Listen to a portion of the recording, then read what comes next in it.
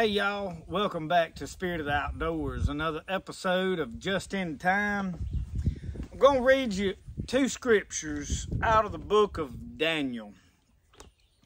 The first scripture I'm going to read is in chapter 2 and verse 23. It says, I thank thee and praise thee, O thou God of my fathers, who hast given me wisdom and might, and hast made known unto me now what we desired of thee. For thou hast now made known to us the king's matter. Right there, Daniel is praying. He's talking to God, and he's said, God of my fathers. Daniel knew who God was. Had a long history of God. Was raised around God. He knew about God. But I want to skip over now and I want to read same book, Daniel, chapter 6 and verse 22. He said, My God hath sent his angel and hath shut the lion's mouth, that they have not hurt me. For as much as before him innocency was found in me, and also before thee, O king, have I done no hurt. I read two scriptures for the same book. Early in the chapter in the book of Daniel, you read, he talks about the God of my fathers. Daniel knew who God was. He knew about God. He knew everything that God could do for him. He trusted God. He had a relationship with God. He prayed to God. He talked to God. Somewhere in the next 4 chapters, Daniel had some experiences. Daniel encountered a king that wanted to kill him. Actually, the king technically didn't want to kill him. The king's hand was kind of forced, and you read the book, you study, you know there was other people that was behind that king trying to get rid of Daniel. And they basically tricked the king into killing Daniel. But nevertheless, there had been an attempt made on Daniel's life. He had faced some hardship. Daniel had been put in a lion's den, and people were trying to shut Daniel up. People were trying to stop Daniel from praying. But after God showed up to Daniel, Daniel had an experience for himself. He no longer referred to the God of his fathers. Daniel said, my God. Because you see, there's something that changes in a person when you've had an experience with God.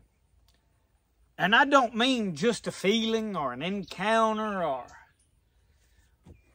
but when your back's been against a wall, and they wouldn't know where else to turn,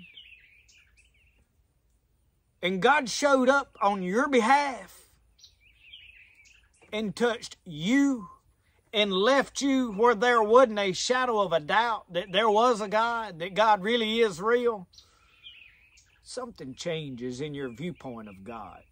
It becomes a real personal experience then. There's a lot of people that know a lot about God. They have read God's Word. They've studied it. They know all about theology. They know what these scriptures mean, and this is what this scripture is talking about, and this is all laid out like this, and this refers to this, and this is how you need to live your life, and this is the plan of salvation, and this is the steps you got to take to be saved, and all of this stuff they know about God. They know he lived. Jesus walked among us and was hung on a cross and in a tomb for 3 days, and he rose again. And they know that he taught on the mountains, and they know all the sermons he taught. They can quote all the scriptures. But they really hadn't had the experience that they need to change their viewpoint. You see, you can study God. You can know all the scripture. You can know everything about it. You can teach it. You can practice it. You can follow the guidelines that's in here, the do's and the don'ts and the 10 commandments and everything through Corinthians, all of Paul's writings, and you can have it all to a T. But if you had never got to a place in your life that you needed God, and He showed up, and you realized, you know what? God knows my name. God knows who I am. God come to where I'm at. And He performed the miraculous for you. It's all different after that. You see, I don't need a set of rules to tell me how to live. I don't need somebody begging me to get over a minor problem in my life. I don't need somebody coaching me along and telling me, you know, you got to do this and you don't have to do that. You know, you keep your head up, you can make it, and I'm petting on me all the time. I don't require all that anymore. Because, see, I had an experience a long time ago that He's my God. You see, I was born and raised around this. I knew all these scriptures. I could quote Acts 2:38 and John 3:16 and all these scriptures. I knew, Hear, O Israel, the Lord our God is one Lord. I knew all about the 10 commandments. I could quote them all. I knew what it took to live right. But until I became an alcoholic and I made a mess of my life, and I sat there trying to put the pieces back together myself, and I couldn't. I kept failing at trying to quit drinking. I kept failing at trying to live right. And I got to a place that I think, you know, can I even be saved anymore? Maybe God don't even talk to me, because I sat in some church services and I didn't feel what I felt as a young man or a kid anymore.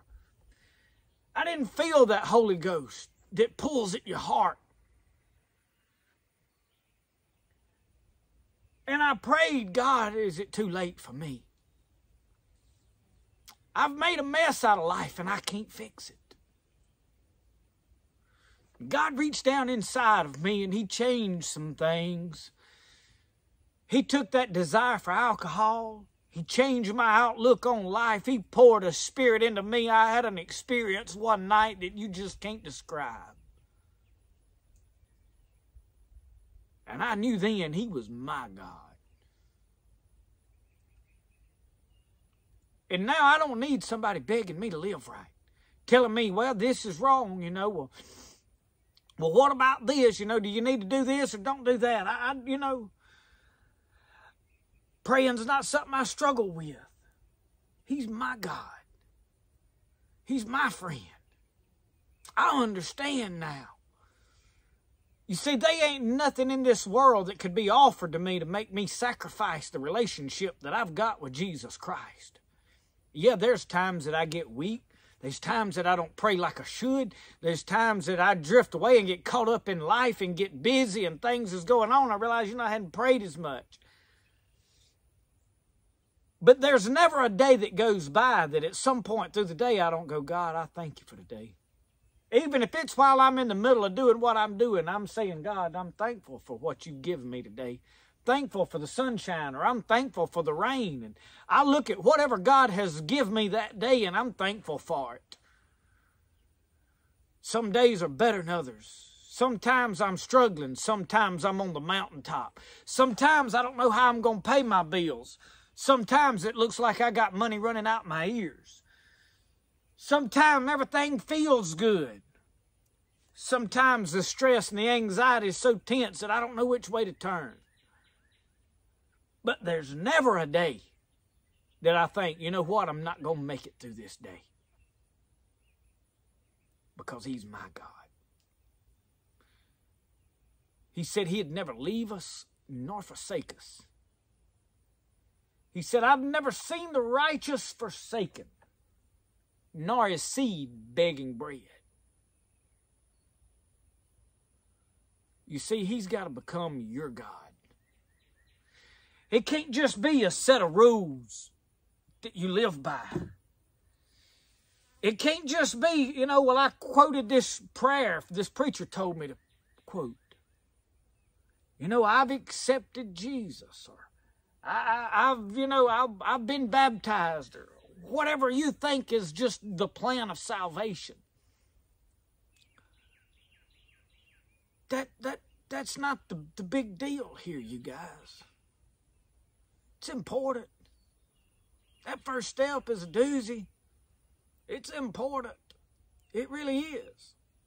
I'm not making light of anybody's idea of being saved. But there's more to it than that. You see, God is in heaven looking down on a people that have got to realize that He knows you. He knows what you're going through. He wants to help you. He wants to deliver you. He wants to save you. But He can't do anything if you don't allow Him to. When you look up from your miserable place that you're in, and you forget about my religion or my doctrine or my theology, and you throw all that to the side and you sit down and say, God, I need you. And I need you to lead me.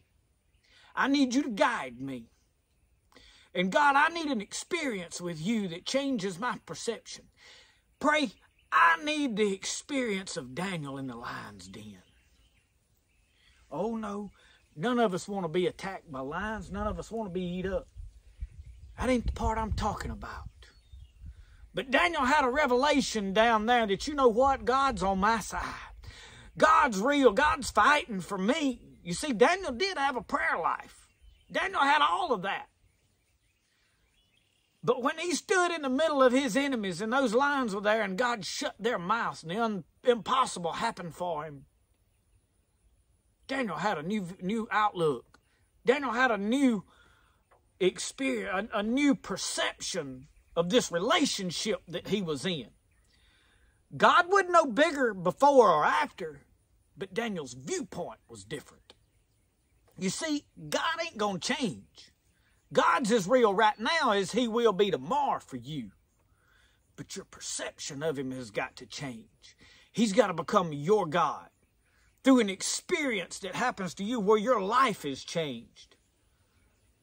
I hear a lot of people say, oh, I'm saved, and I don't see a lot of change in their life. I don't see where they have changed their attitude much or their way of doing things a whole lot or their... When God made a change in my life, my whole world changed. What I did and what I did then, I quit doing. A lot of stuff. I mean, I didn't even have affection for things anymore that I used to have. And I started falling in love with things that I had never really cared a whole lot about before. Because He had become my God. I realized that the one that spoke this world into existence, the one that said, let there be light, and darkness fled away, the one that created man from the dust of the ground and breathed that breath of life, that He took time out of His day to reach down to where I was and touch my life, that He wanted me, that He chose me to save me. And y'all, I ain't got all of life figured out. I hadn't got everything down to a T yet. I'm still learning. I'm still learning as I go. I still make some mistakes. I still get busy sometimes and let myself get ahead of God. Not intentionally, but it just happens. But there's never a time that goes by that I don't think, well, you know, God don't love me, or, well, God just ain't going to help me. It never crosses my mind. Sometimes God backs off and lets me fight some things on my own because sometimes I've chewed off maybe more than I could, bit off more than I could chew. Opened my mouth maybe when I should have. Sometimes God lets me learn some lessons. But God had never left me. And God had never not helped me. There ain't never been a bill that I couldn't pay some way or another. There ain't never been a problem that God didn't help me figure out if I asked Him to.